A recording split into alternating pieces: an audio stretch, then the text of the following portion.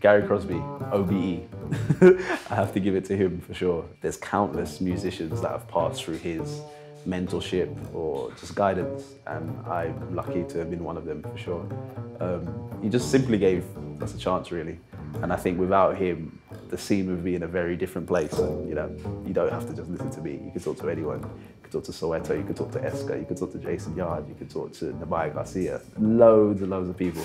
And he's selfless, he's still doing it to this day. So big up to Gary. The Tomorrow's Warriors came about in '91. I was a member of the incredible Jazz Warriors, and I just felt that I could add something else, not just the jazz community, but I could also add something else to that dream we had of diversifying music in this country. The music that we love, we want everybody to play it, regardless of your background.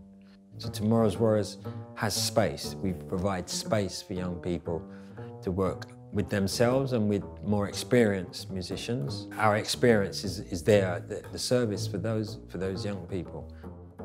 My generation, we weren't aware that we could own things. I think that's the difference.